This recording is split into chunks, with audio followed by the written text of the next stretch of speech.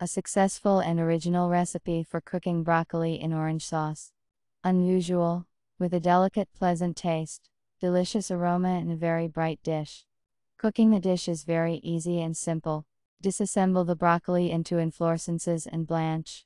Throw it into boiling water for a few minutes, and then take it out, and put it on ice. In a dry hot frying pan, fry the cashews for a few minutes. Pour oil into the same frying pan, and fry the carrots, cut into strips, for 2-3 minutes. Then add the broccoli, stir and fry for 2-3 minutes. Squeeze the juice out of the orange, add wine, saffron, salt and pepper to it.